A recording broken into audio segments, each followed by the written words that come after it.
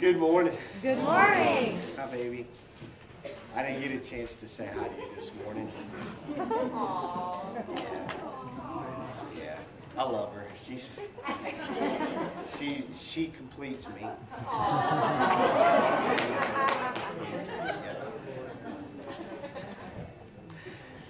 I ask this morning that all of us would prepare our hearts. This sermon this morning, I can guarantee I will not get through it without emotion. I'll probably break down a couple of times. It's one of those things that you've been a Christian for a long time, and yet you realize something, and it seems like you continue to forget the simplest things. And I know today at 3 o'clock there's going to be a meeting, and there's going to be a lot of hearts involved, and man, may we never say that we are defined by any title or any name, but only by the name of Jesus Christ. Amen. Regardless of what the culture or the city decides to call us or what we think we are, may we say we are just children of God that need Jesus. That's right. I have been suffering from a condition called Christmas blues. And it's really weird because what happens during the Christmas season is that the kids get out of school and they come home. And at home there's this wonderful involvement with the children, and we do great things, and it's Christmas season and we're watching Christmas movies, and then your children get on your nerves and you ground them, and then you unground them because it's Christmas season, and then you want to beat them but your wife talks you out of it. All these different things, and then all of a sudden Christmas takes place, and you have those moments where it's just you and Jesus, and you're thankful for your family and everything around you, and then pretty soon school starts back up. And man, it's that day on this last Thursday that my kids go to school and I am at home alone. Thank you. Let's try that again. I'm at home alone. And it's really weird because when they were with me, I was like, when is school starting? But then when they were gone, I realized, man, I miss my kids. And so I'm calling my wife, are you done working? You want to come home early? And she always calls, when I get this way, she goes, man, you're clingy. She gets home and she's tired, and I embrace her and hold on. I love you so much. She's like, man, you're clingy. But I just like the presence of them being around, because whenever my kids are around, it doesn't necessarily mean that they're right there in front of me all the time. As a matter of fact, if they have their way, they're outside playing with the kids down the street. However, it's just their presence.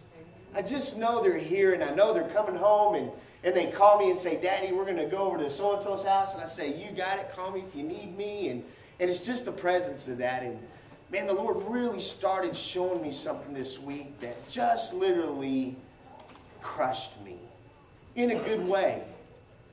Sometimes we take for granted, like I do, the presence of my kids. We take for granted the presence of Jesus.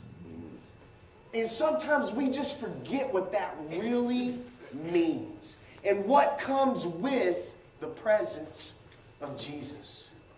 Now, I know in this room there are many people that have been in places where Jesus was not present. Can I get an amen? Amen. So you think. So I think. As if there's a time when I would never want to be around my kids. There's never a time that Jesus does not want to be in your presence. Amen. No matter where you've been, no matter what you've done, believe it or not, you can take this as a blessing or a curse. Jesus was there. You mean he saw that? Oh yeah, he did. Dang it. Really thought I slipped that in under the radar. Today we're going to go through a story in Luke chapter 24, verses 13 through 35. We've been through this story before, but there's just this wonderful, beautiful example of the presence of Jesus.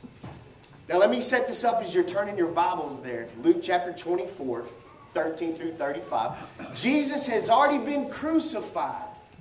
His followers have watched him die on the cross. They have watched the Sadducees, the Pharisees, and the Romans all celebrate because this man who claimed to be the Christ is really nothing but a human being who died on a tree. And it's the third day. And what happens, there's two gentlemen, and they're on their way to a place called Emmaus. Back to their comfort zone, back to their home. They have been with Jesus, they've experienced Jesus, then they watch Jesus die, and they're on their way back to Emmaus, and something amazing happens. Verse 13, Luke 24 says, Now that someday 2 of them were going to a village called Emmaus, about 7 miles from Jerusalem. I want to stop right there. Man, 7-mile walk. Praise God. Boy, they sure could use some Nikes back then. Amen. They were talking with each other about everything that had happened. As they talked and discussed these things with each other, Jesus himself came up and walked along with them, but they were kept from recognizing him. He said to them, What are you discussing together as you walk along? They stood still, their faces downcast. They were sad. One of them, named Cleopas, asked him, Are you the only one visiting Jerusalem who does not know the things that have happened there in these days? What things? He asked. About Jesus of Nazareth, they replied. He was a prophet, powerful in word and deed before God and all the people. The chief priests and our rulers handed him over to be sentenced to death, and they crucified him. But we had hoped that he was the one who was going to redeem Israel.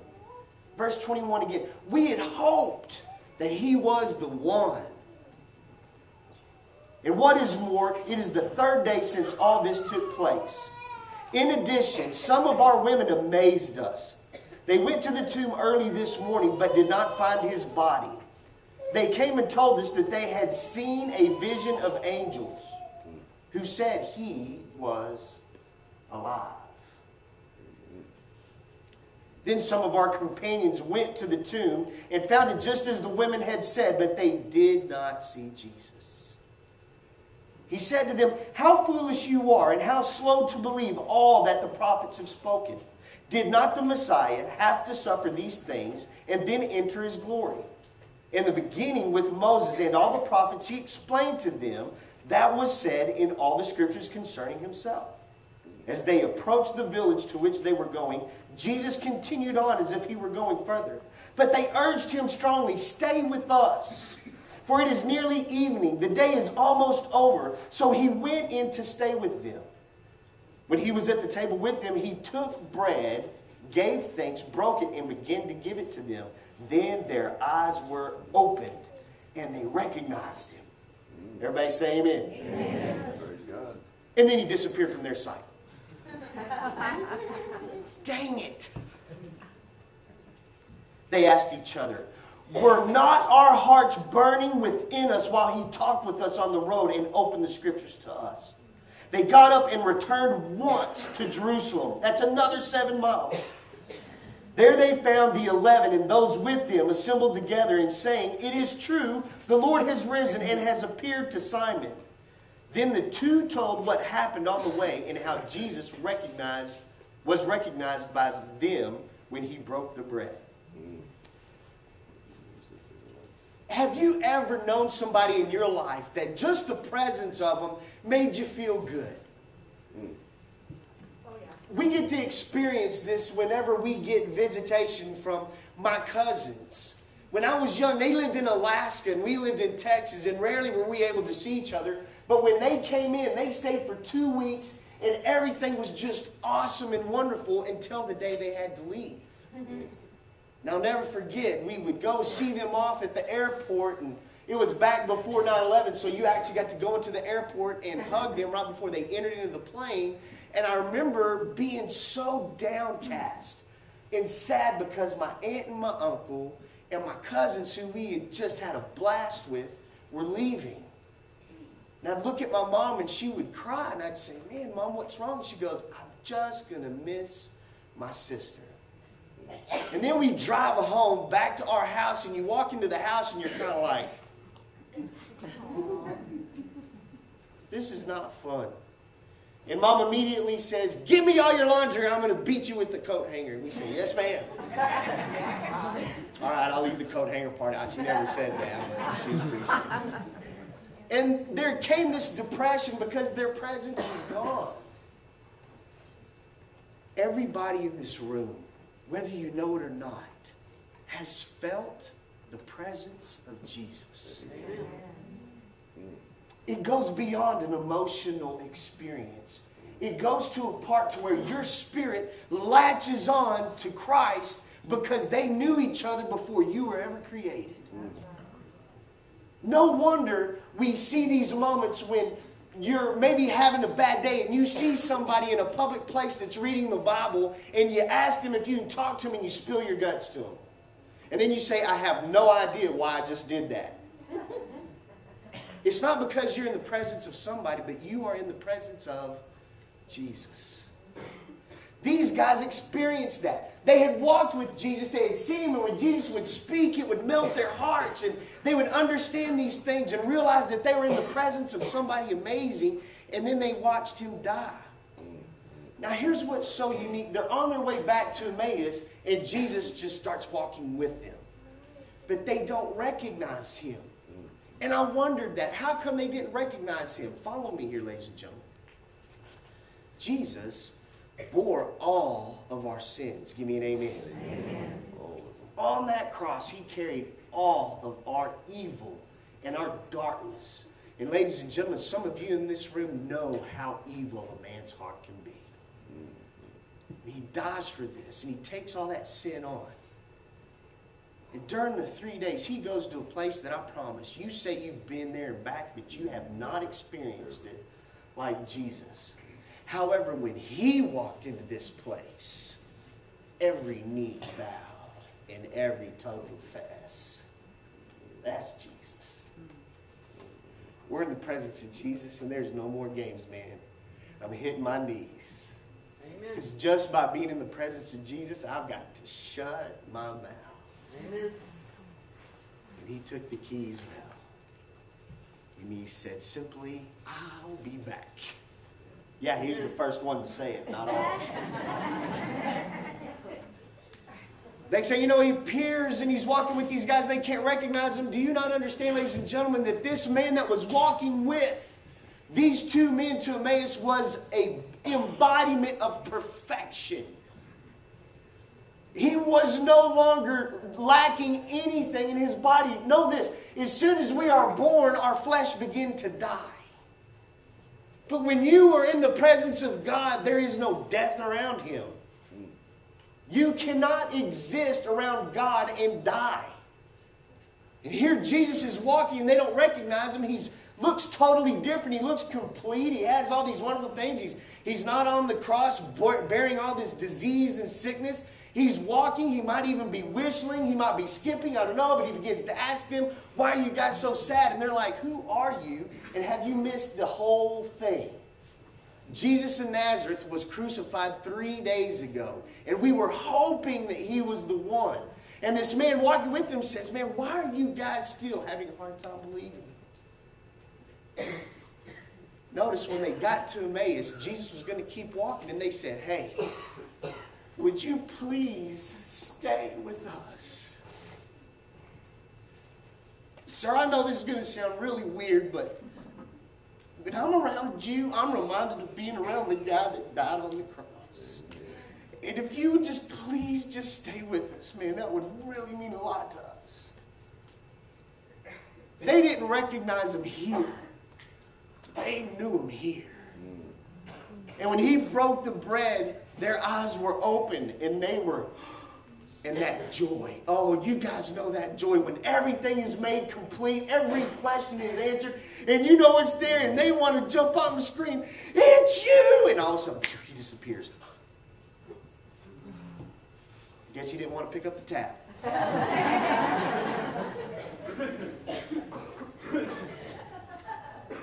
Notice their response. I got to tell somebody. I got to get them. I got to get out of here, man. We got to go back to Jerusalem. We got to tell everybody. We got to tell so-and-so. We got to tell so-and-so. I mean, this is amazing. This is it. And man, and notice what they said. Were our hearts not burning when he was speaking the scriptures to us, man? Was it not the same thing? Even though he looked different, man, it was him. And man, we're so excited. Now you see these guys who were walking to Emmaus with their faces downcast, sprinting to Jerusalem with their heads up going, amen. Something amazing has happened. Let me just kind of give you my imagination. My opinion, not thus saith the Lord, but I just know as Jesus was walking with them on the road, maybe they didn't recognize this, but as they were walking on the road, if there was a tree that was withered, as soon as Jesus passed by, the tree went and bloomed. There's no death in Jesus. And as they were walking, the grass that was without water began to turn green and beautiful. And the flowers began to bloom. And as Jesus would walk, they'd follow him. But they were so downcast, maybe they didn't see that in the presence of Jesus, many things begin to happen. There's so many benefits that they're uncountable, but I'm going to give you 4 that I know can help us right now today where we are. Whenever we're in the presence of Jesus, we get secure. There is security that goes well beyond this reality. Many of you in this room have told me on many accounts that I was all alone and everyone had forgotten me. Everybody in this room has felt isolated and alone. However, the truth is your eyes were not able to see that God was there. And Jesus was there and you're in the presence of him. And if you just open your eyes and see him there, you have no idea that you'd begin to be healed. If that is not the case, then answer me some of your testimonies when you said, in my worst addiction, as soon as I took that last bump, this wisdom came to me. I've got to change. He loves me. I am no longer subject to this addiction. And you began to walk. You found people that were around you that can help you defeat a disease. And you're here today. Where on earth did we as a Christian culture get so screwed up that we said the only place you can find the presence of Jesus is at church? I believe he's here. Can I get an amen? Amen. But he never forgets his kids. Ever. Number 2, healing. And this is the one that breaks me.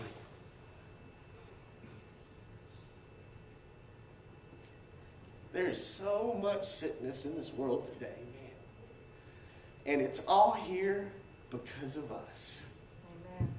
Because of our sin.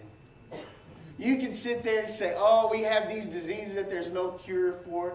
Oh, this God-forsaken country, this God-forsaken world, when the truth is, it was never his intent for any of that to exist. But in our sin, we birthed these things. Can I get an amen? Amen. This world needs one thing. And it's the presence of Jesus. Even if he doesn't say a word, just him being in our presence, things around us and within us begin to heal. You can't help it. And you know what I'm talking about. Because many of those moments in your life when you were at your bottom and you finally found a Bible or something, you opened it up and you didn't know what to say. You don't know how to pray. You don't even know if God exists. But there was this peace. And you begin to breathe. You begin to believe, I'm going to be okay. I'm going to get through this. That is you being in the very presence of Jesus. Number 3, encouragement. Somewhere along the line, we thought that whenever we're messed up and God shows up, he's showing up with a paddle. Maybe that was your experience of your family, that whenever you messed up, you got a beating. And I'm not talking about the discipline beatings. I'm talking about, I am so mad at you, I can't stand you, I hope this kills you beatings. And some of you know what I'm talking about. And we associate that God is that way. That's why we think in our sickness He would never want us. And hopefully God doesn't see what I'm doing wrong, because if He really saw what I was doing wrong, He'd kill me right where I stand. Can I get an amen? Amen. In the presence of Jesus, in your brokenness, He has 3 words for you. I love you. Amen. Oh God, but I'm sick and disgusting. Shh. I love you. Oh, but you don't know what I've done and who I've done it to, and I'll never be a success in society. I'm a failure. You don't want to have anything to do with me. Shh. I died to get rid of all that junk. I love you. Stand up. You're my child. We're encouraged. And from that we get confidence. Confidence to change who we are. Confidence to be somebody we never thought we could be. And what is so beautiful about that is many of you in this sanctuary are not the same person you were 10 years ago. Can I get an amen? Amen. And it's not because you came to this church. I would really hope somebody would object to that. I guess just confirming. It's the fact that you are in the presence of Jesus and in presence of the people who have Jesus within them. Amen. Here's a calling that we have. May His presence forever be evident in this place. That's right. Just His presence. Man, I do not want a structured, categorized way to change your life. And if you'd follow my steps and read the books that I write and print them out, man, you could change your life. And I'm here to tell you this right now, and I don't mean to step on anybody's toes. But I'm here to tell you, if Jesus is not involved in the changing of your life, you will not change. Amen. I know that by experience. Amen. And I grew up in the church. There's that moment in my life, and this is why it's so tender to me, when I thought I had it all figured out. I was raised in a loving and Christian home. Give me an amen. Amen. I went to the most magnificent church in Lubbock, Texas. It wasn't this one. I knew what to say. I knew God and blah, blah, blah. And I had all the right words to say. As a matter of fact, if you did not know or accept Jesus, then you and me didn't have anything to talk about, because you were going to hell and I'm going to heaven. Can I get an amen?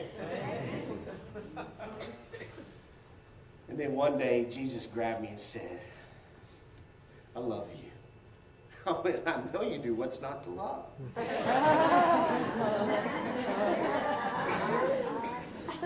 I know we're laughing, but there's a part of me that said, I know you love me because of who I am for you. That's right. And then Jesus went, give me a minute. And He grabbed a mirror. And He said, look deep. And as I looked, I found out that I was a horrible example of Jesus Christ. That He was not about debates. He was about love. And I began to break. And as I broke, He continued to say, I love you. I love you. I love you. And it was hard for me to accept that I had absolutely been, get thee behind me, Satan, to Jesus. And the whole time He kept saying, Travis, I love you. I love you. Now you walk with me. You walk with me and I'm going to show you things and I'm going to change you. And just by hanging out with me, you're going to become somebody different. Man, and I started going, Lord, I will be different for you. And Jesus said, stop. You can't do it without me. Amen. Oh, but Lord, if I can do this, I'll impress you and then you'll really love me. He says, Travis, I can love you no more than I already do. And no less.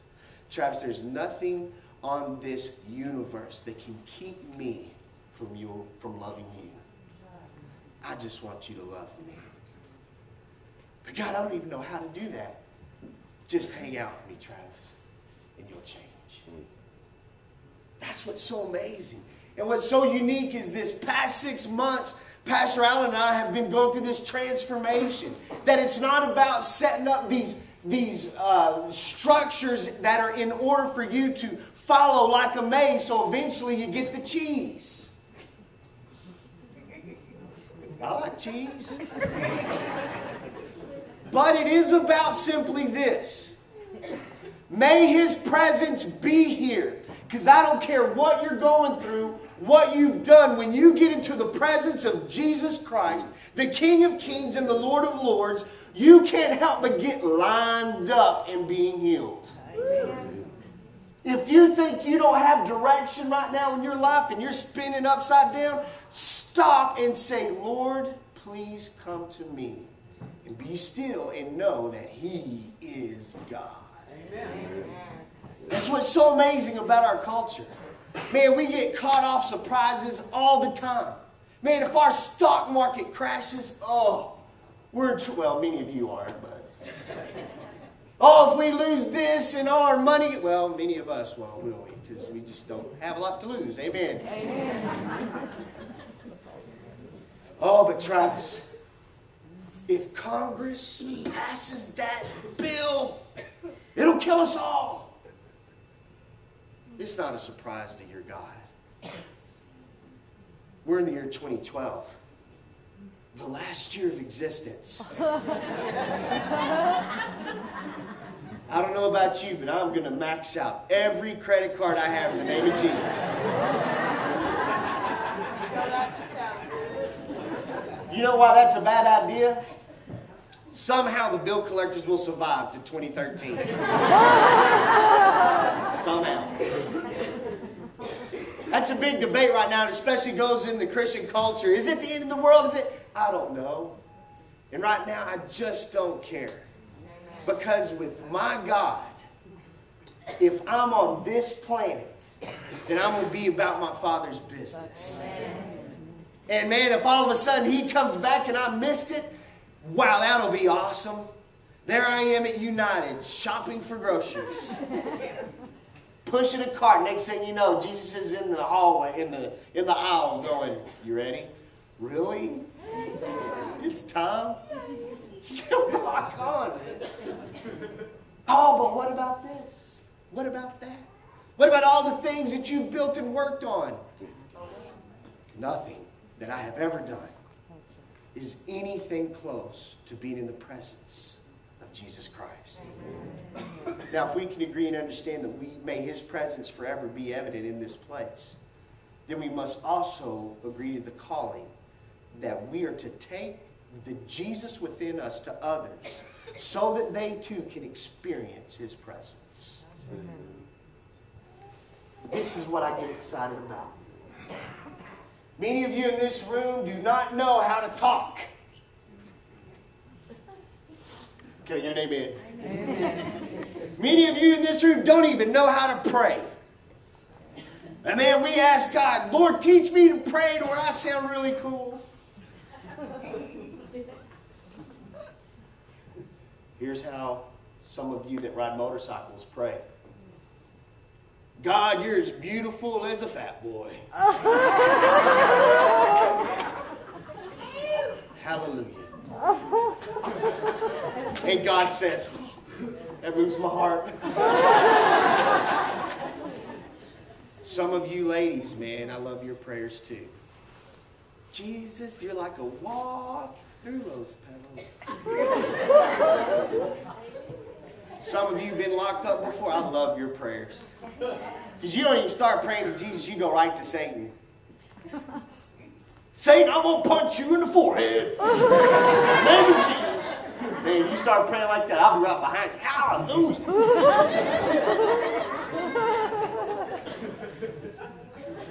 Then there's those of us who are holy. And we pray in the King James Version. Thou art the Lordeth thy God. I'm here to tell you this right now. If you got words and no heart, just keep them to yourself. But you can pray with your heart and not say a single word. Look how amazing this is. If you believe in Jesus, Scripture tells us that He is in you and you are in Him and you are one. That means wherever you go, that presence of Jesus is. No wonder wherever you walk, people might be drawn to you, because Scripture says that Jesus says, I'll bring all people unto me. And we sit there and go, oh, but Lord, I don't even know what to say. And do I need to ask them to say this or pray that? You know what? God has prepared a time for you to be about His business. And it'll be in His power, not yours. So just chill out and enjoy it. How about it? I'll never forget that I have a sister-in-law who's been through it. And she kind of holds herself as like us. Kind of, man, I really was screwed up, but by His grace, man, I'm healed and I'm better, but I really am just this failure. And she comes and visits, and she goes back home, and we experience that, man, I miss her, and she's really wonderful. And my wife begins to tell me that she had explained to Tabitha that there was a moment when she was back at home that she thinks the Lord has used her. And Tabitha said, well, tell me about it. She said, well, there I am talking to this lady in church, and I never even knew her before, and we were just meeting, and I was getting to know her, and I was putting on my best smile, and blah, blah, blah. And she asked if we could have some coffee, and I said, well, sure, we can have some coffee. What day? And she said, well, how about this day at this time? And she says, well, I can't do that because I help out at this place where there's girls that are planning on having an abortion, and I just love on them. And those who are planning to have an abortion, maybe some of those who've had an abortion and are hurting, they come in and we just love on them. And the lady broke to the point she said, did I just offend this lady? And she tells this lady, I am so sorry if I said something wrong. And she says, I have been dying inside because I have aborted a child. My sister-in-law said, can I take you to get some coffee? And she didn't do anything except just hear her. And as my wife is sharing this with me, I am falling apart. Because my sister-in-law advanced the kingdom of God that day. The world may not see her as somebody special or anything like that. She may never get an award and be paraded through the streets, but I will tell you this, they will know her name in the heavens. She is about her Father's business. She has no degree in this, no training whatsoever. But there's one thing that she had, the presence of Jesus. Amen.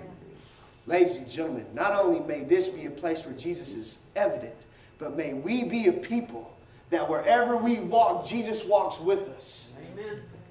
Do you realize that is absolutely the diminishing key to hell's plans?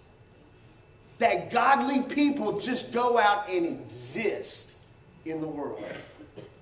That you just go out and love well. Now, many of us in this room that are here, may I thank you for being here this morning. And here's why. Not necessarily because it's really nice to see you, which it is, but because you bring with you the presence of Jesus. And when we all get together, there's all these presences of Jesus, and then Jesus is here. Next thing you know, we're in this presence of Jesus. An idiot gets up and talks, and for some reason the Holy Spirit makes sense. We call that church. I'm here to tell you, you don't call it anything, ladies and gentlemen, for you are the church. Amen. Whether it's in this building or not. But man, let me explain this to you. If you have the presence of Jesus and we are all together, then may Jesus Christ somehow, some way, through the power of the Holy Spirit, send us the most wretched person in this city. Have them walk through that door, sit down, and watch them be changed by the presence of Jesus. That's right. Can I get an amen? Amen. That's what I pray for this place. Whatever we're going to call it. That we can say, whoever is out there that is hurting and lost, come, taste and see that the Lord is good. Amen. Oh, but they're out there and they're not coming. Fine, we'll go get them. That's right. Jesus knew what he was doing when he redeemed those people. Give me an amen. Amen. I am in the presence of the most beautiful people on the planet. Look how beautiful this. Look to the left and to the right of you. Some of you are saying, is it true that those before us are considered beautiful? Hot.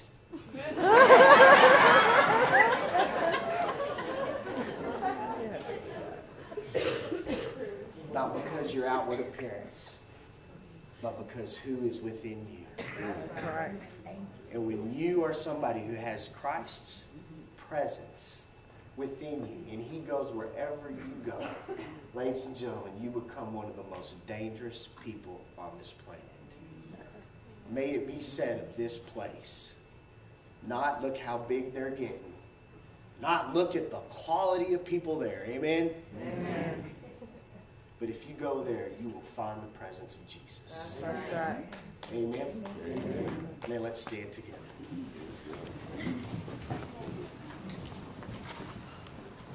Grab the hand of the person next to you, please.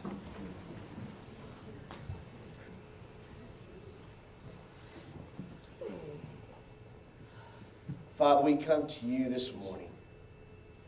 And Jesus, I thank you for your presence.